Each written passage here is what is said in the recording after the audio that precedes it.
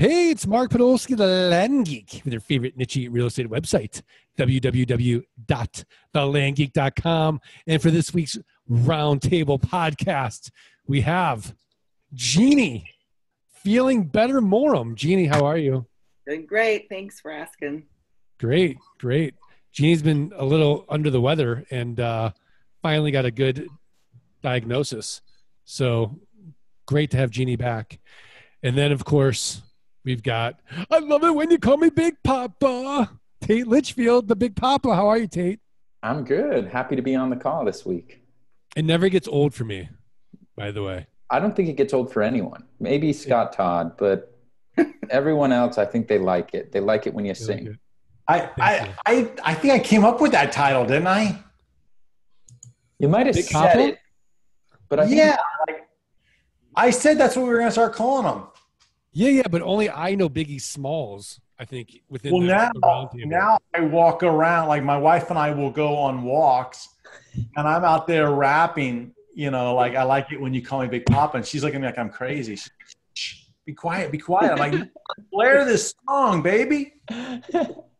Yeah. By the way, in June, Tate, Kanye is dropping another album. I saw that. Yeah. Are we going to go this time?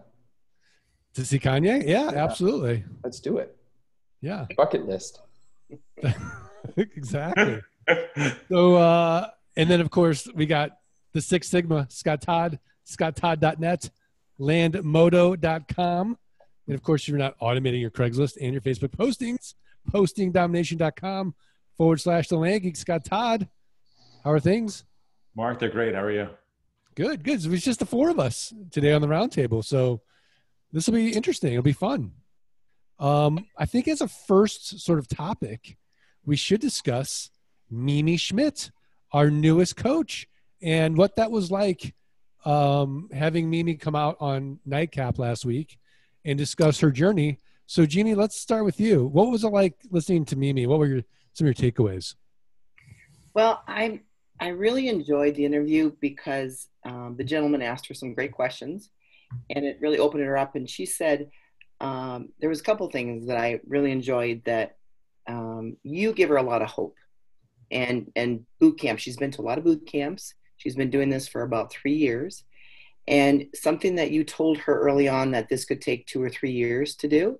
This is not a sprint. It's a marathon. And I really enjoyed hearing that because, as you mentioned earlier, I haven't been feeling very well, and I was diagnosed with valley fever, but I've been sick for months. And I've been really beating myself up about not going quicker or faster with Land Geek, and I enjoy it. But listening to her, she said, you got to go at your own pace and don't beat yourself up. And I really feel that's important for our listeners to understand that, because, again, something else Tate said after he came back from vacation, there's no such thing as a land emergency. And I really appreciated that, because that helped me relax a little bit. It made me realize, we buy it and then we sell it, And I also appreciate what Scott says too. It's all about mailing and marketing. And you guys keep repeating that over and over and over, and you make it simple and profitable for us. And so now also she got started by listening to podcasts. So I think that's important too, because that's how I found out about you, Mark. And I really encourage our listening audience to listen to the podcast, listen to Nightcap, because you get a lot of information from these podcasts that don't cost you anything. Valuable information. No, absolutely. And it reminds me of two of my favorite quotes. The first is from Zig Ziglar. If you'll do for the next 3 to 5 years what other people won't do, you'll be able to do for the rest of your life what other people can't do. And, 3 to 5 years to have financial freedom in the big scheme of things, not so bad, right? But often what happens is, and this is the other favorite quote of mine from Tony Robbins, is we overestimate what we can do in a year and we underestimate what we can accomplish in 5. And so being able to, sort of extend that time horizon, extend out those expectations, and embrace the suck, I think really helped Mimi sort of be the the tortoise and not the hare and get to where she wanted to be. And look, let's face it, she hunts terrorists all day long. She manages 150 people. She's got 3 kids, husband. She's got a big life. And for her to take on another thing was especially difficult, especially complex. And yet here she is doing it. Scott, yeah, go ahead, Jeannie. I'm sorry. You're right. She said slow and steady, but she also said, now, if I have this correct, that she's going to quit her job. Yeah, she is going to quit her job, which was the ultimate goal, I think, for her in the beginning, because she wasn't spending enough time with her family. It was just, it's a taxing job. It's kind of like what I said to Mike Zano. I'm like, look, you've paid your dues. You've saved enough lives. Like, why keep taking all this risk? And so if we sort of substitute risk for stress for Mimi, she's sort of in that same boat. Scott, Todd, how do you sort of manage expectations? Like Tate and I might haze you. We might have the same kind of property in the same area, and it takes you 2 weeks longer to sell it, right? Or whatever it is. How do you manage your expectations about what it is to achieve your goals?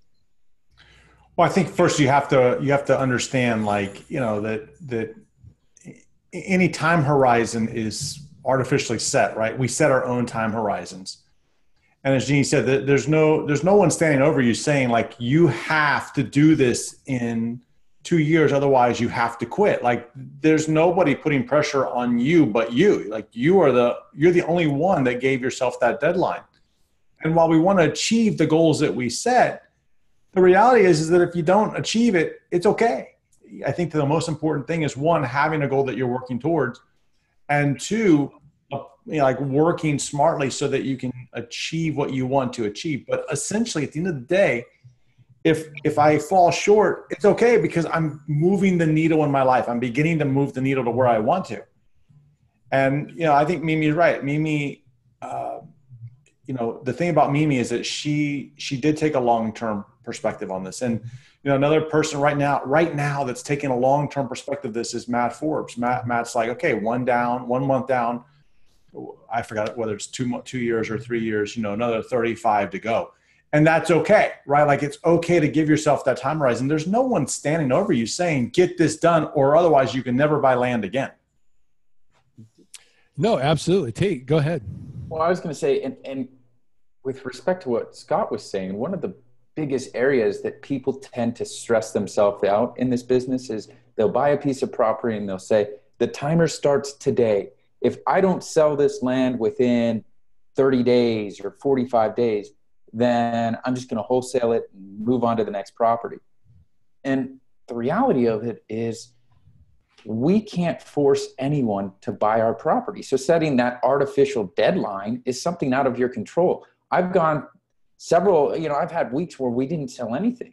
And then the next week rolls around and you sell all of your inventory, right? So you can't really determine when people are going to buy. And by setting those deadlines on yourself, I think you stress yourself out.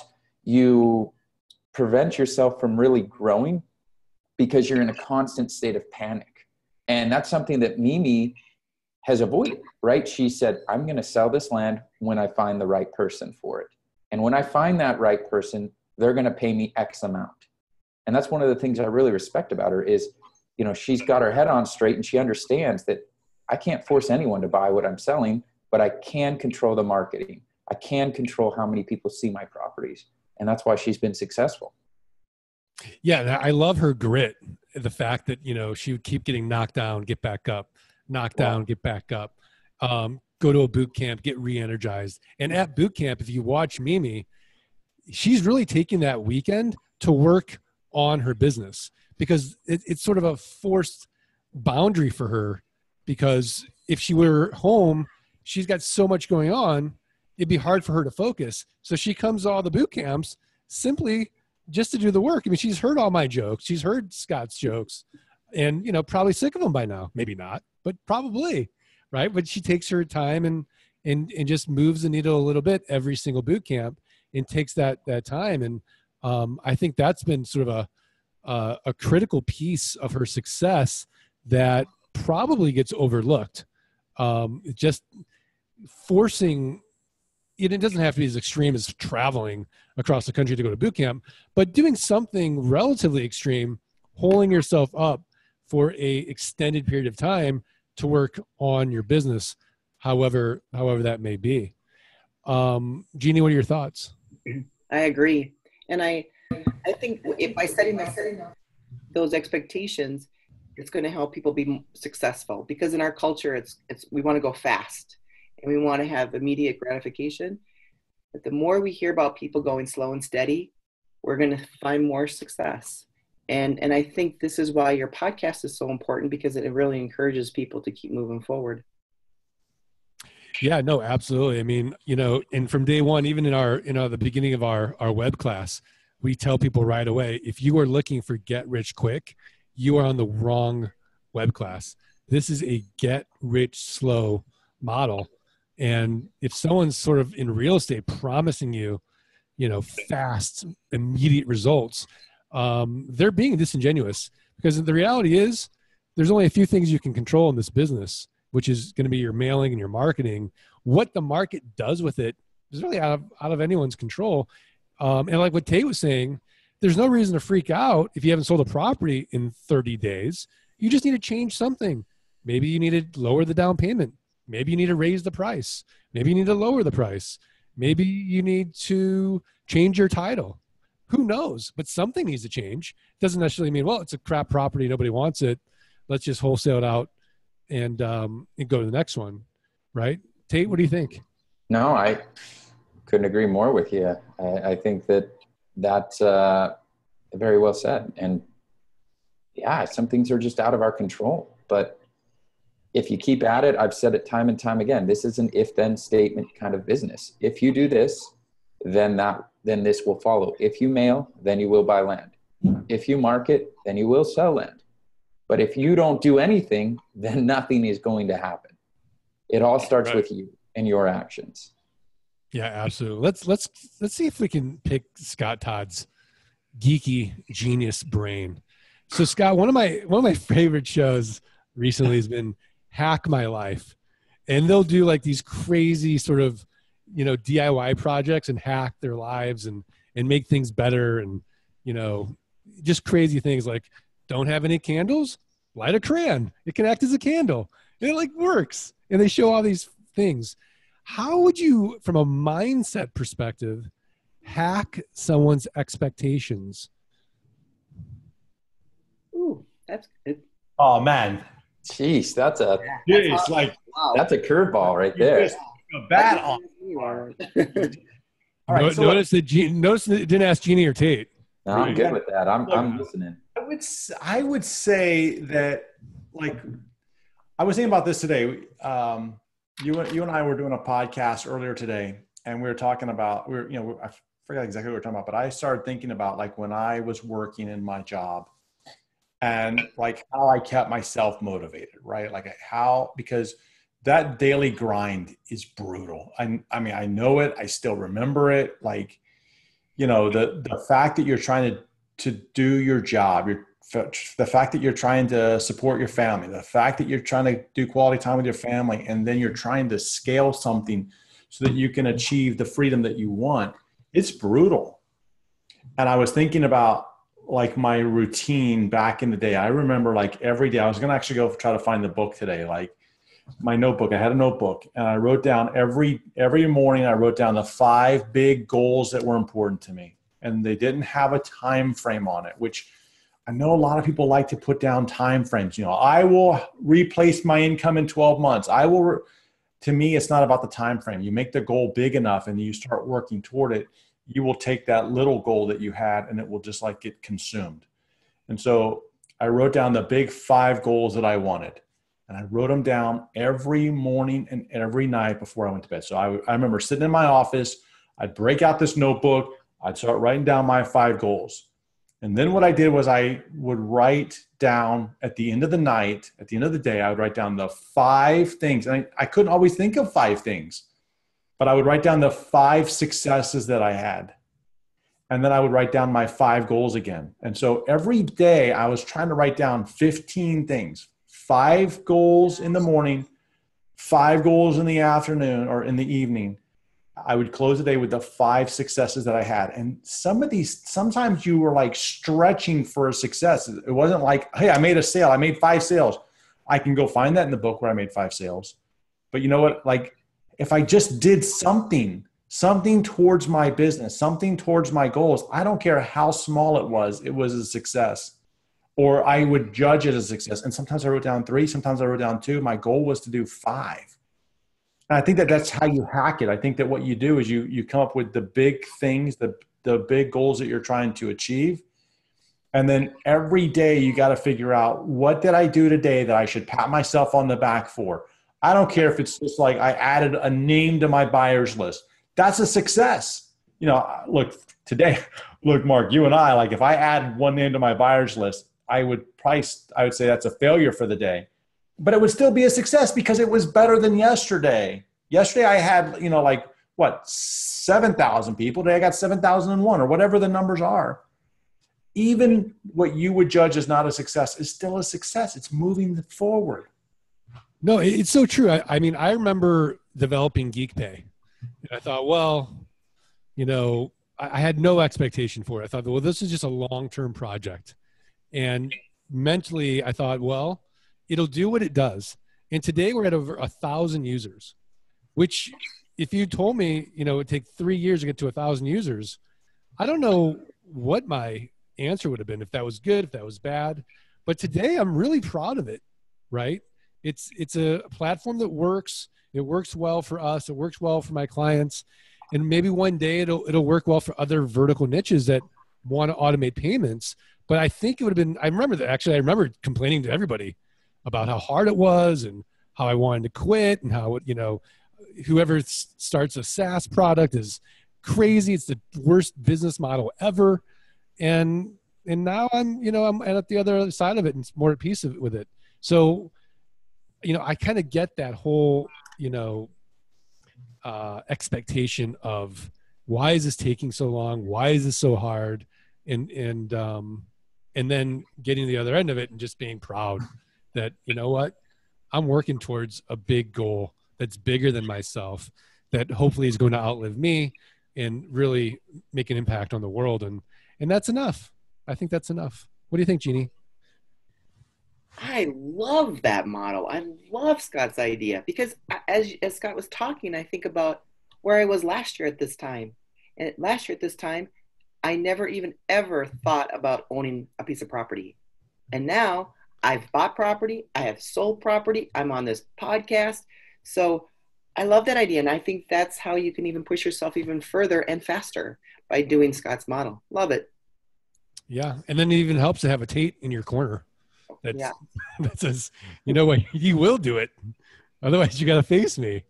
Right? Hey, that's sort of the value of coaching just in and of itself, is having that other person keep you accountable. Or on flight school, crazy guy yelling at you, it's time to mail now. Mail. Well, yeah. Push the button. We make you do it. But having another person in the same position as you are, somebody who cares about your success and wants to see it, that's motivating, right? That's something that, I don't know, if more people had that in their daily lives, I think they'd go further in life. They'd get more done. They'd feel better about themselves. But, that's one thing that I can say that I try to do with all the people that I get the pleasure of working with is I care about them genuinely. And if they're not going to do what they tell me they're going to do, then we're not going to work together. Right? That is the key to Lane Geek, because Mark, all these people that you surround yourself with and these coaches really care about people, and it's coming through the podcast, through boot camps. I mean, you've done a very good job at finding genuine people that really care about people. No, I'm really blessed in that way. And, when I do my little gratitude journal every morning, inevitably I'm writing down, Scott, Tate, Danielle, Mike, Scott Bossman, Eric Peterson, Bearland, Aaron, Jeannie, the team or whatever it is. Like, it's just, I'm so grateful for it because I couldn't tell you how that happens. Like, how did I get lucky like that? But I think it's one of those things where if you do something long enough, that what's that phrase, like, luck is when opportunity meets when preparedness meets opportunity. So I was prepared for it. I recognized it. And I'm like, Tate, boom. And off we go. And Tate, how long have we been doing this now? It's been like, it 4 seems like years. yesterday. 4 years. Oh, it's nuts. Yeah, Okay. I mean, a long time. Still It's a not long bored time. of each other. Still not tired of each other. No, and that's the great thing is, like, when we see each other at boot camp, it's like it's such a breath of fresh air. It's like so nice to get together again and see each other, and it's hard work, but we all enjoy each other. I think, and even Jeannie will tell you, like, if she comes on the podcast, like, we all genuinely enjoy each other. yes, you do. And you feel it when you go to boot camp. So as soon as we walked in, I'm partnering with my husband, but he works full time, and so it's really hard. So I'm doing most of it. But as soon as he walked in, he could feel the positive energy that all of you gave off. And we went on a break, and he said, that's the group that I want to be part of. Yeah, that's really special. So I think that's sort of a good segue to go into the next topic, because we're just not going to beat that Kurt Richter's or Kurt Moram's story, which is the case study that Scott Todd is going to share. So today, Mark, we actually had a sale, and I was kind of chuckling about it because it's funny how essentially, the numbers tend to line up sometimes. So here's a property. We paid $4,000 for the property, and we sold it on terms for $19,000. So almost 5x, right? Almost a 500% kind of return there. And it's paid over 5 years. Okay. So it's a 60-month note. And again, we paid $4,000 for it. We were asking for we're asking for $1,000 down. And when the guy called up and was asking about it, we said, hey, listen, we will sell it to you. How much do you want to put down? And he said, well, can I do 1,000? We're like, sure, but could you do more? Because if you can do more, then we can get the payments lower, the time frame lowered. And he said, yeah, I can do 1,500. So we collected a 1,500 down payment today, plus our doc fee, so $1,749. And remember, though, we're only into this thing for $4,000. So now, after I got my money back, I'm $2,500 into this thing. He's paying $300 a month for the next 60 months. Not bad. And my annual return, the number that I think is more important than just the normal return, the annual return is like 140% a year. Like, I can't get 140% anywhere else. But it does beg the question of, people want to get higher down payments. I want a higher down payment. But the challenge here is that you can't always go after what you want. You have to go after what the market will bear. Unless you want to sit on this property for a while, because you could find a buyer. I could have asked for $5,000 down or $4,000 down. I could have been out of it, but I probably would have sat on that property for 3, 4, 5 months waiting for that one person to come. Why would I do that? Why would I not just get it sold, get as much as I can, and move on? But that's kind of a challenge I think we see people see, right? Yeah, Tate, what's your takeaway? I think it's perfect. I think Scott nailed it. I had a deal recently where the numbers that I was asking for were significantly higher than every other comp in the area. And so the guy got on the phone with me and said, well, I'd like working with you. I want to do business with you, but you guys are charging 30% more. How come? And I explained to him that, hey, you're working with me and that's worth something, right? No, I'm kidding. But we ended up going back and forth a little bit, and he beat me up on that price a little. And I did not sell the property for what I had hoped for. But the truth is, I sold it for what it was worth. I sold it for what the market demanded. And although I would have loved to get all of my money out in the first 12 months, it's looking like it's going to be a 15-month deal. It doesn't mean it's a bad deal or anything like that, because the return's still there. But sometimes we don't have control over this. And The larger your down payment, the fewer number of people that are going to be willing to buy the property from you, right? The higher you go up, inevitably, the smaller the buyer pool. So you have to keep that in mind when you're buying your properties. Yeah, absolutely. Jeannie, what's your takeaway? I love it. I'm not on terms yet. I sell my property for cash right now, but I totally agree with both of them. Because if I was a buyer, if you're expecting me to pay $1,500 versus $1,000, if I can't pay the $1,500, I'll pay you the $1,000. So give me that opportunity to do it, and I'll buy it. But I won't do it for $1,500. So I totally agree with them. You have to go with the market and what people are willing to pay. You're still making a profit. No, absolutely. And I do think that you could have sort of this mindset that you've got to get these low down payments, which can actually pigeonhole you into never getting a big down payment. And then you can be on the opposite end of the spectrum where, because of what your financial situation is, you're insisting that the market bend to your will somehow and you get a big down payment. And I think the reality is there needs to be flexibility. Like I always tell people, I'm flexible like a yogi. I'll do whatever it takes to get that deal. Now, would I like a larger down payment? Absolutely. Will we negotiate like Scott Todd to get a larger down payment? Absolutely. But do I insist on it? No. Tate? Mark, if you have to have a big down payment, are you buying the right properties? Like Probably not. If you have to have a $2,000 down payment on a $4,000 acquisition, because without it, your business is dead in the water, are you buying the right properties? I'm probably not. It's not that I'm not buying the right properties. I'm probably not capitalized well enough is what it is. Yeah, I have a capital issue. Which we can solve, obviously, right? You can go in, Right. sell your note. There's other ways to do it. But if buying one property uses up all of your capital, then I don't know if that was the right property to buy right away. I think you need to organically grow into the more expensive properties, right? Everybody wants to start off hunting after those $500 a month down payment or $500 a month payments. But in reality, everybody needs to start at the $50 and the $100 ones, because that's where you're able to grow and you're able to predict it and everything. At least that's my opinion on it. Jeannie? I couldn't agree with Tate more, because that's what I've been doing. And I've been doing the less expensive properties.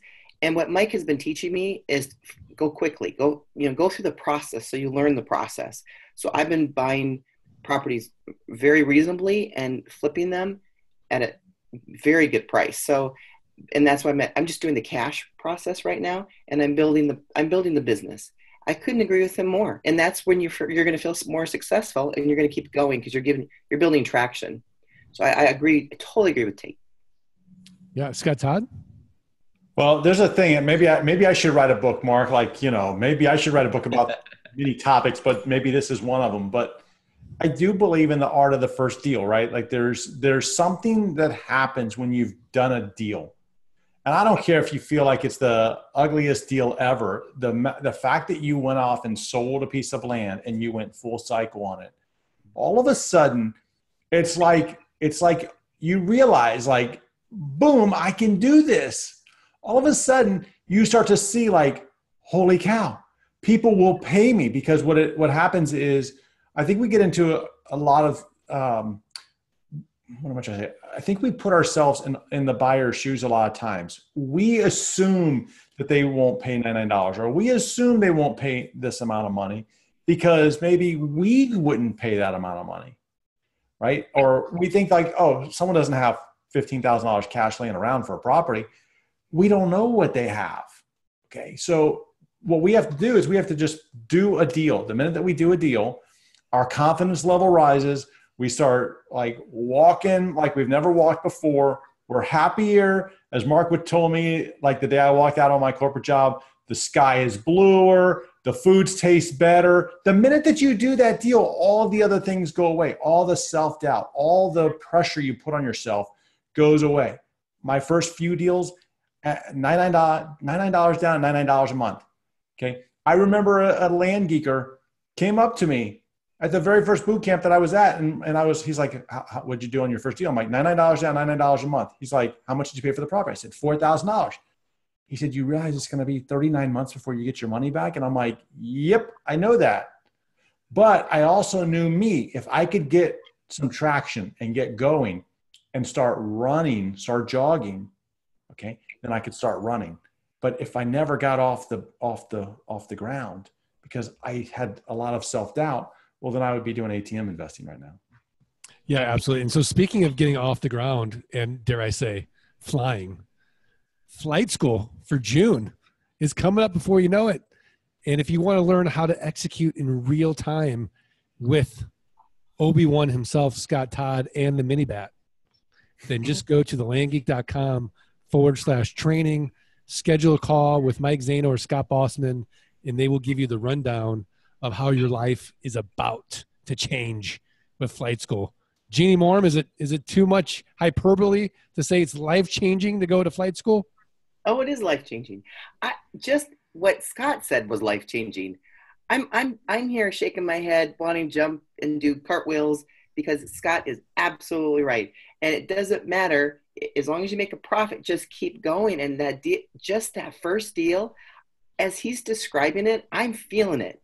I'm getting so excited that it wasn't that long ago that I sold my first, property, and I get so excited listening to him. But also, I was thinking the other day, I was in the mall here in Scottsdale, and I know there's money there, and when you put it in perspective, I saw women buying $500 purses. I have sold land for $500. So you never, ever want to assume that someone's not going to pay that price for your property because they're buying $500 purses, which I think is, not a very smart business deal on my perspective. Go buy land instead of a purse. And so, you can't assume that someone's not going to pay that price for your property.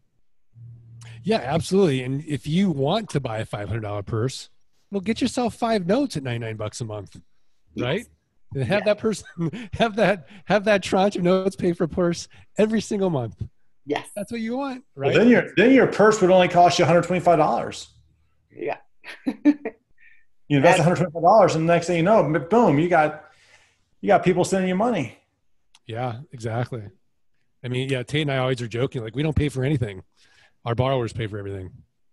And that's how you can structure your life. If you want, things, or you want to go do experience things and, be like Tate and jet set around the world, have someone finance it for you. Sell some land, owner finance it. It starts off slowly and then it builds. So I definitely encourage everyone listening to this that hasn't gone to flight school to definitely learn more about that, because that execution in real time, the accountability, the knowledge includes a toolkit. You get everything. It's like a land geek in a box. And, I don't think there's anything better.